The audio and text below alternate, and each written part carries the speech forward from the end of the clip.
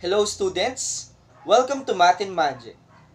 For today's video, I will discuss the Binomial Theorem. Recall that a binomial is a polynomial with two terms, just like these examples. 3x plus y, 2x squared minus 1, 5x minus 2z cubed, and others.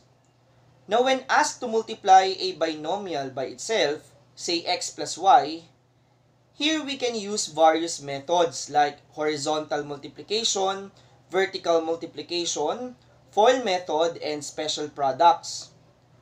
Now what happens when we multiply this binomial by itself many times? Say x plus y times x plus y, the product will be x squared plus 2xy plus y squared. Now take this product and multiply it again by x plus y. It will be x cubed plus 3x squared y plus 3xy squared plus y cubed. Multiply it again by the binomial. The product will be x raised to 4 plus 4x cubed y plus 6x squared y squared plus 4xy cubed plus y raised to 4. Notice that the calculations get longer and longer as we go, but there is some kind of pattern developing. If we will observe this product of quantity x plus y raised to 4, the sum of the exponents of each term is equal to 4, which means that the degree of each term is equal to the power. In this case, that is equal to 4. Also take into notice that the exponent of the first term x in the binomial decreases from x raised to 4 to x cubed, x squared, x until it disappears, or x raised to 0, that is equal to 1. Meanwhile, second term y in the binomial increases from y raised to 0 to y squared, y cubed, and y raised to 4. For the numerical coefficients, we will get the values from the Pascal's triangle. In mathematics, Pascal's triangle is a triangular array of the binomial coefficients. Here, the topmost number is for the exponent 0. Next row is for the linear. Third row for quadratic. Fourth for cubic. And fifth row for quartic, or raised to 4. So in the expansion, the numerical coefficient used are 1, 4, 6, 4, and 1. By the way, to know the next row of numbers, we will write 1 to both ends of the number array, and then we will add the two numbers above it to know what's next. Like here, we place 1 to the first and last. Now adding 1 and 3, the sum is 4. 3 plus 3 is 6, 3 plus 1 is 4. That's why these are the values. Another way of knowing the numerical coefficients is by applying the concept of combinations. Now, all of these patterns summed up to binomial theorem.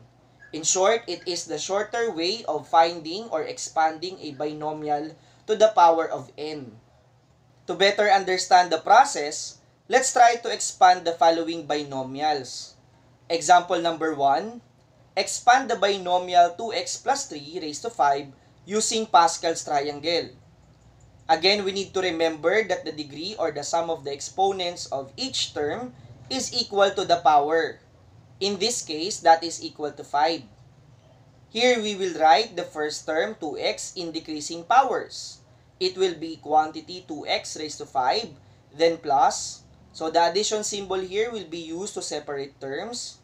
Next, we have quantity 2x raised to 4 plus quantity 2x cubed plus the square of quantity 2x plus 2x. Next, we will write the second term 3 in increasing powers. Here, we will no longer write 3 raised to 0 in the first term since that is equal to 1.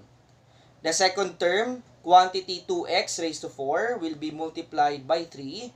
Third term, that will be 3 squared. For the fourth term, that is 3 cubed.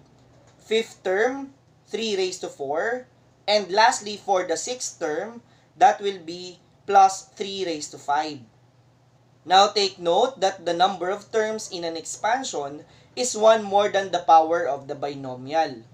So in this example, if n is equal to 5, expect that there are 6 terms in the answer. Counting the terms in our expansion, we have the first term, that is quantity 2x raised to 5. Second term, quantity 2x raised to 4 times 3, all the way up to the sixth term, 3 raised to 5. Next, supply the numerical coefficients. Using Pascal's triangle, the numerical coefficients are the numbers in the sixth row, which are 1, 5, 10, 10, 5, and 1. Lastly, evaluate each term. The fifth power of 2x is equal to 32x raised to 5 plus 5 times the fourth power of quantity 2x times 3. The product is 240x raised to 4 plus 10 times the cube of quantity 2x times 3 squared. That will be equal to 720x cubed plus 10 times the square of 2x times cube of 3. The product there is 1080x squared plus 5 times quantity 2x times 3 raised to 4. 3 raised to 4 is equal to 81 times 10x is 810x. And lastly, 3 raised to 5, that is equivalent to 243.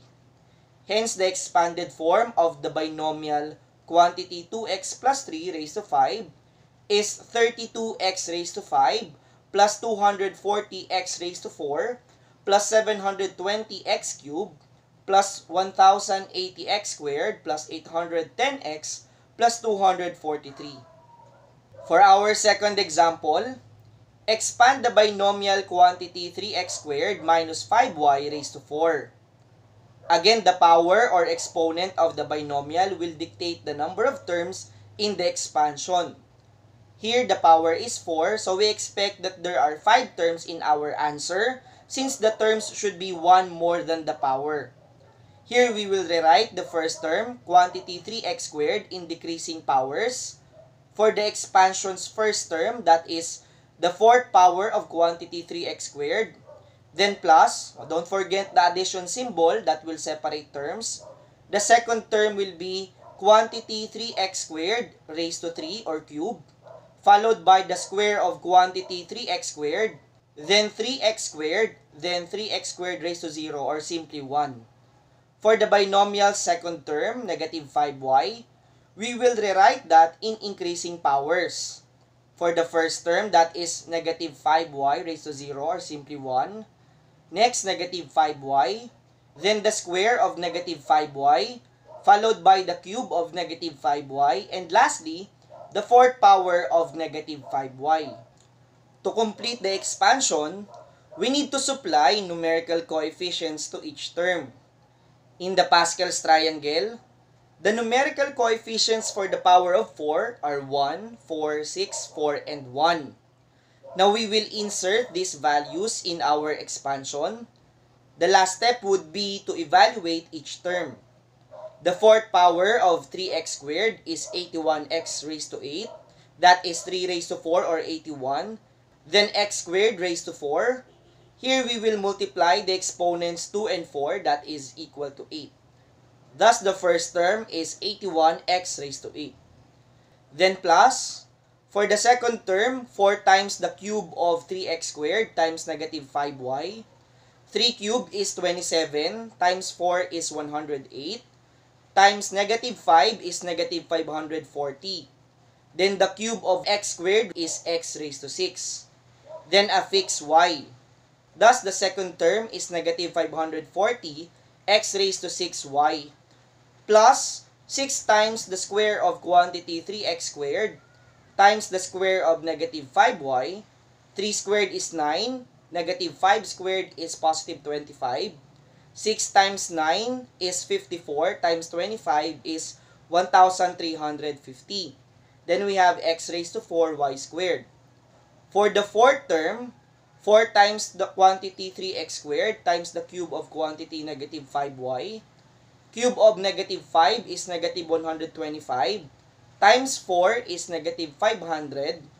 Multiplied by 3, product is negative 1,500. Then x squared, y cubed. For the last term, the fourth power of negative 5y, that is equal to 625y raised to 4.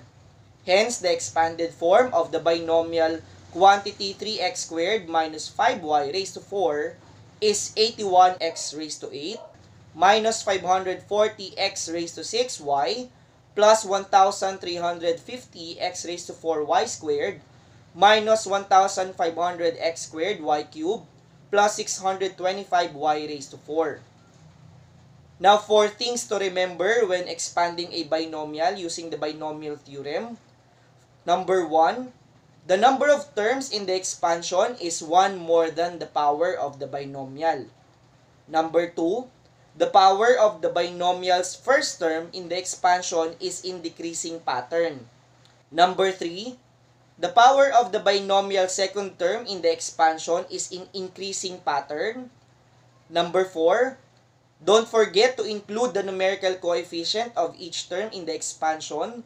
You may get that from the Pascal's triangle or simply by solving. And lastly, number 5, always be careful when evaluating the terms. Thank you for watching. God bless.